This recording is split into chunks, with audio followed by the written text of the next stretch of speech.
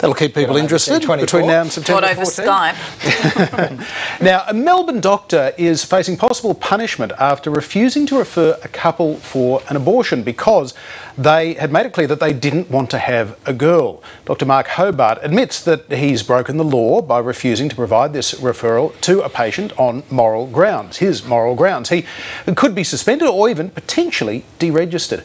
2 years ago, Dr. Hobart stood as a candidate for the anti-abortion Democratic Labor Party at a Victorian by-election.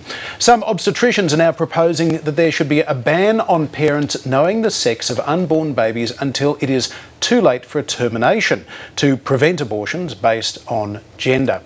Christian Kerr, what's your take on this? Some might argue that if parents have the right to decide whether to have a child or not, it's reasonable for them to also decide if they want a boy or a girl. Look, it's an incredibly difficult decision. I mean, particularly, so many couples, I just know through going through the experience myself, sometimes one person wants to know the sex of the child, another person in the relationship might not want to.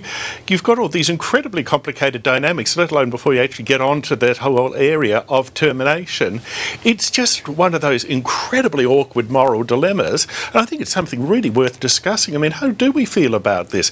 We've seen some of those terrible consequences of China's one-child policy, where you've got, for various cultural reasons, families preferring to have boys and aborting girls. I mean, it seems to be an issue in so many different places around the world, this whole issue of people preferring sons to daughters and aborting daughters. I think it's something that we really need to have quite a strong discussion about.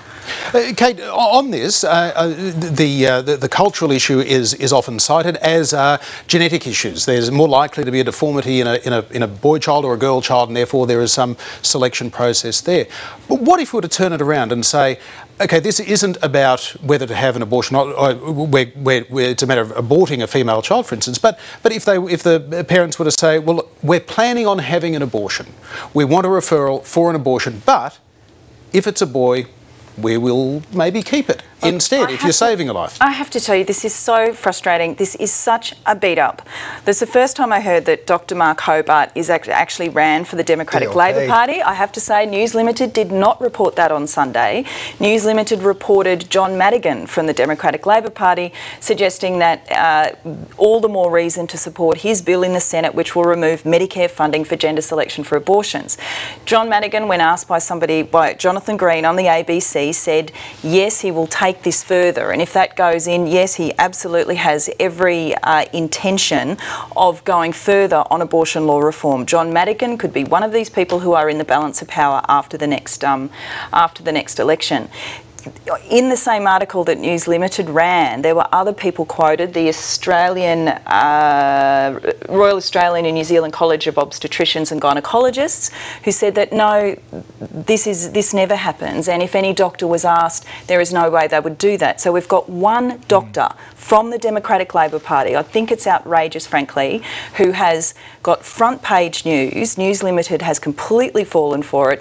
Now we're discussing it on the drum. So it's not an issue, and all of the other professionals who were asked all said it's not an issue. And yet it's been identified as an issue in the United Kingdom, for instance, yes, with but some not Southeast here. Asian communities. Yes. There hasn't been, to my knowledge, polling of it here, but why would we be, as a multicultural society, why would we be any different to the UK? Well, I do feel like that we're just falling into the trap that John Madigan and his mates at the Democratic Labor Party have tried to actually pitch this as it's a red herring. It's actually not an issue.